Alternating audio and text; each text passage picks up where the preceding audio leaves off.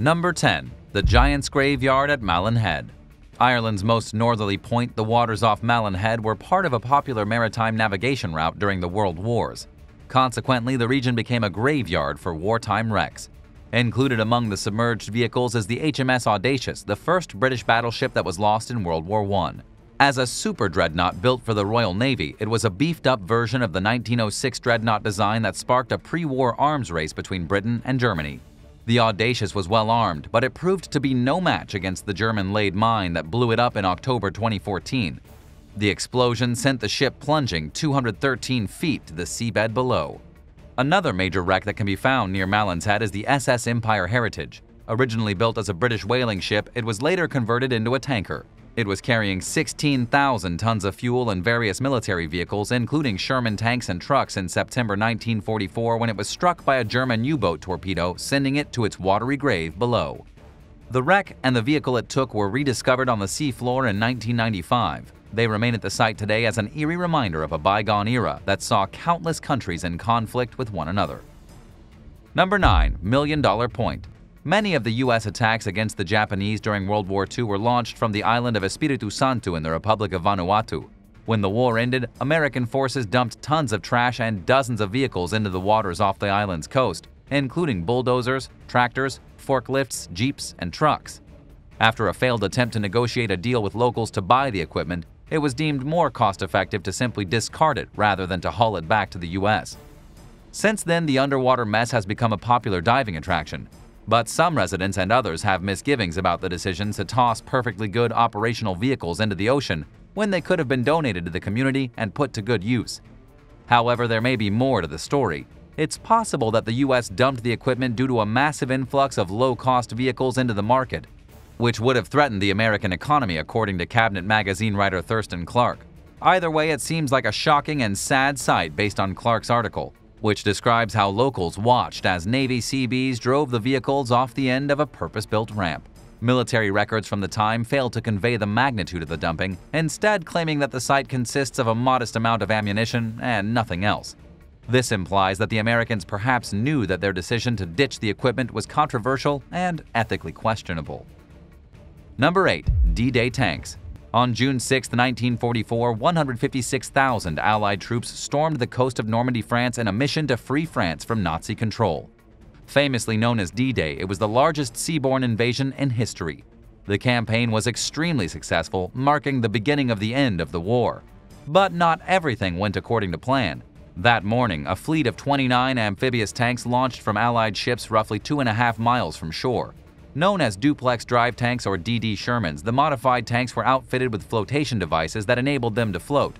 But they were only designed to withstand swells of up to 1 foot, and those in command had failed to think about the rough seas. The vehicles encountered 6-foot waves that they were not built to handle. The drivers did their best to reach dry land, and some came within 0.6 miles of the beach, but only 2 of the tanks actually made it.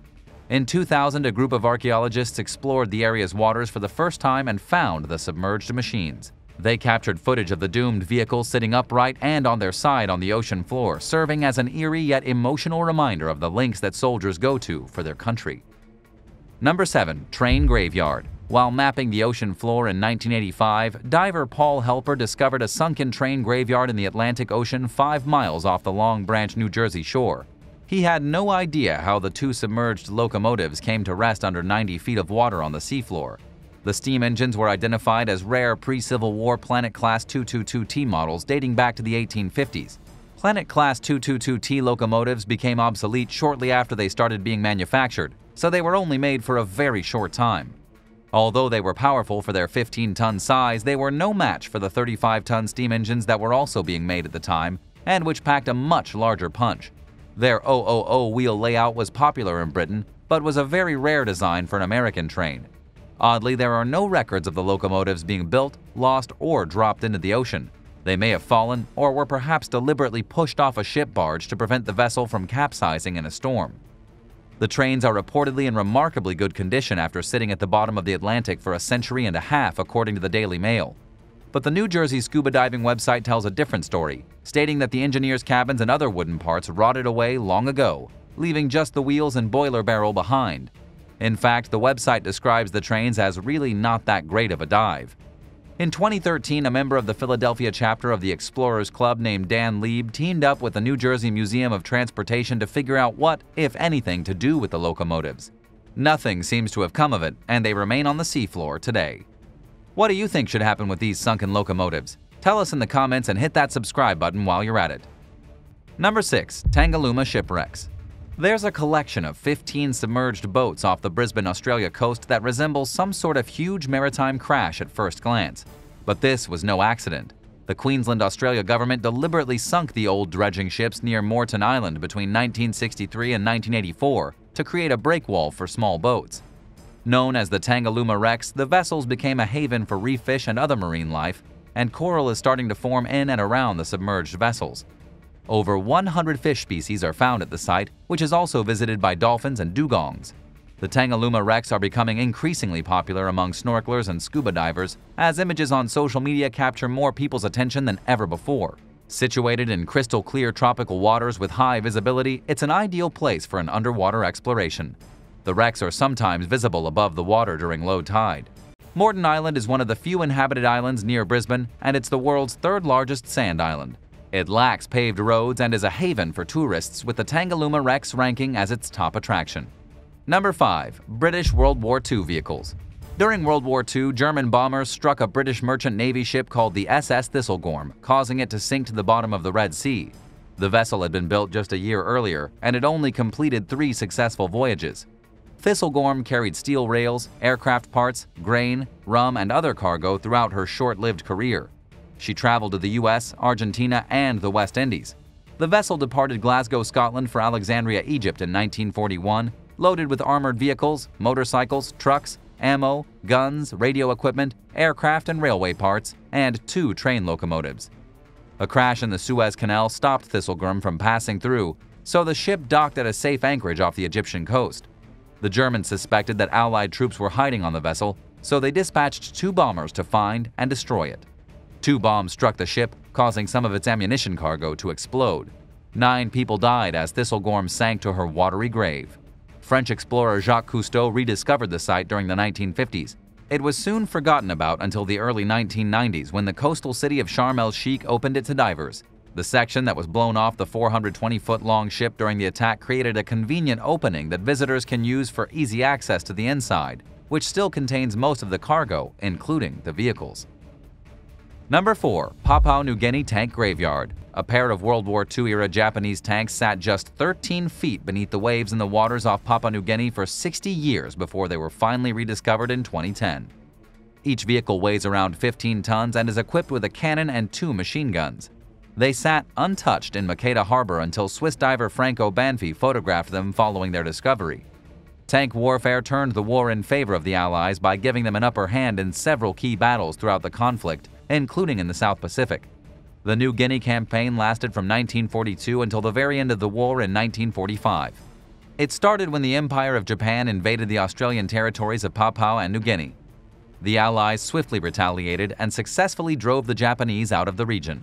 Japan suffered heavy losses and ultimately came out on the losing end of the campaign. While actual combat played a role in the defeat, the greatest suffering resulted from a naval blockade that kept food and medical supplies from reaching the Japanese soldiers who were stationed in the area. Number 3. Chuuk Lagoon Vehicle Graveyard. At the bottom of Chuuk Lagoon in the Micronesian waters of the South Pacific, there's an eerie graveyard containing a World War II-era ghost fleet of Imperial Japanese ships, planes, and tanks. The vehicle sank in February 1944 during a massive air and sea attack that the U.S. Navy launched against the Japanese known as Operation Hailstorm. It saw the destruction of 270 planes and 45 marine vessels. Japan forged a friendship with Micronesia during the late 19th century when Japanese sailors were first welcomed there. After World War I, the League of Nations revoked Germany's possession of the region and handed jurisdiction over to Japan, which proceeded to turn the islands into a fortified stronghold. Today, the sunken vehicle graveyard at Chuuk Lagoon, formerly known as Truk Lagoon, is a popular diving site. The most experienced explorers often spot things they've never seen before, even after making a dozen or so trips to the site. In addition to the dozens of vehicles to be found there, there's a plethora of everyday objects including medicine bottles, plates, and shoes, as well as a myriad of military items such as battery guns, gas masks, and ammunition. Number 2. Military Museum. Sometimes vehicles get into accidents and sink, But they're also submerged on purpose for a number of reasons. In 2019, Jordanian authorities lowered 19 decommissioned military vehicles into the Red Sea in hopes of attracting tourists to the nearby resort city of Aqaba. The collection of drowned hardware includes tanks, an ambulance, a military crane, a troop carrier, a combat helicopter, an anti-aircraft battery, and several guns. They're arranged in a tactical formation along a coral reef 92 feet underwater. The project was the brainchild of the Aqaba Special Economic Zone Authority, ASEZA, which has turned to wreck diving in recent years as a way to draw visitors and their money. In fact, most of the wrecks around Aqaba were sunk on purpose. The tradition of deliberately scuttling vehicles also stems from the Jordanian royal family's passion for diving, which goes back generations. In 1985, the late King Abdullah ordered the sinking of a Spanish cargo vessel called the Cedar Pride. 3 years earlier, an accident had blasted a hole in the ship, leaving a half-submerged eyesore until the king decided it belonged on the sea bottom. An anti-aircraft tank became the second intentionally placed wreck off Aqaba in 1999.